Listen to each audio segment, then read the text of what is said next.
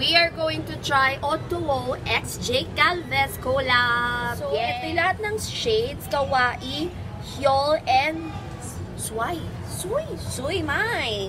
Hyol, Korean, sui mai, Thai, kawaii, Japanese. So, inspired sa Japan, Korea, I don't know Korea or Chinese or Malaysia whatsoever. And sui mai is Thai. This is in the shade kawaii, Japanese, very Japanese girl with this one.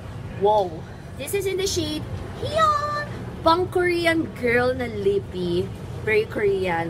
Kung iba-blot mo, pwede siyang for Korean lips, and parang nagtitin ka lang with this shade. Actually, kapareho siya ng meron akong OTWOO lipstick na nagkaroon ng maraming views sa akin channel. And lastly, this is Swai Mai. Swai pala, not Swai Mai. Swai. So, it's more on a Thai girl vibe.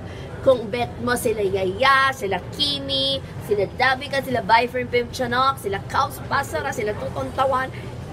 Hey, gusto mo, eto na lang yung lippy na laging ginagamit for Thai girls. It's inspired with Thai culture with this one. And this is one of my favorite shades, tsaka si hyol.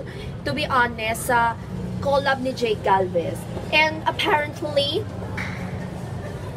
expect ko transfer-proof na to. Hindi na kailangan i-test. Kasi, I have one OTWOO lipstick.